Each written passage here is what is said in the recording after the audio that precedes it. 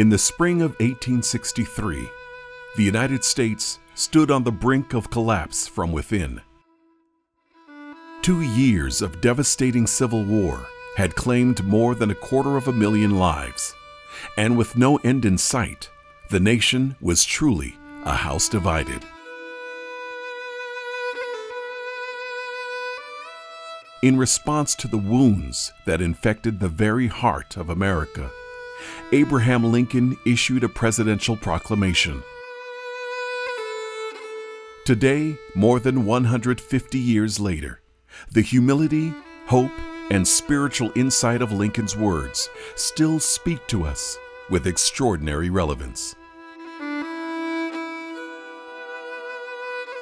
Whereas it is the duty of nations, as well as of men, to own their dependence upon the overruling power of God, to confess their sins and transgressions in humble sorrow, and yet with assured hope that genuine repentance will lead to mercy and pardon, to recognize the sublime truth as announced in the Holy Scriptures and proven by all history, that those nations only are blessed, whose God is the Lord.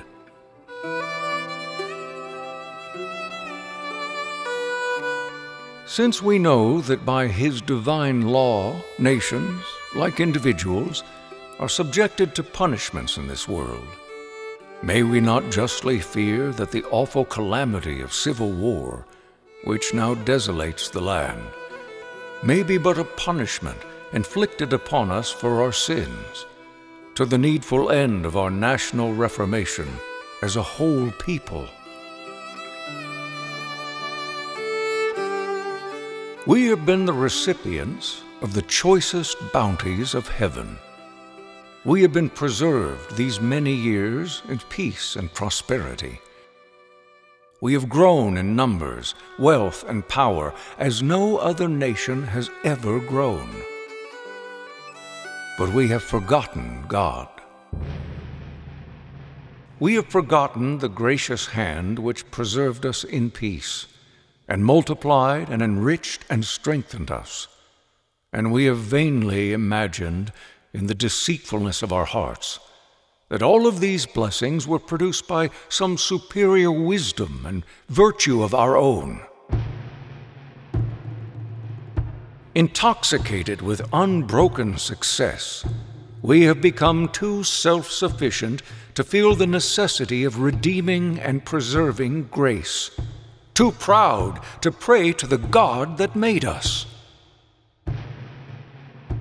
It behooves us, then, to humble ourselves before the offended power, to confess our national sins, and to pray for clemency and forgiveness.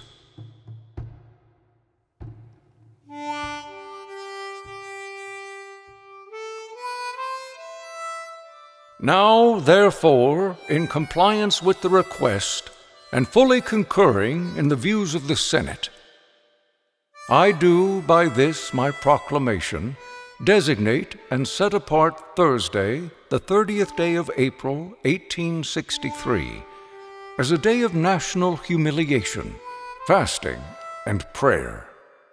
And I do hereby request all the people to abstain on that day from their ordinary secular pursuits, and to unite at their several places of public worship and their respective homes, in keeping the day holy to the Lord, and devoted to the humble discharge of the religious duties proper to that solemn occasion.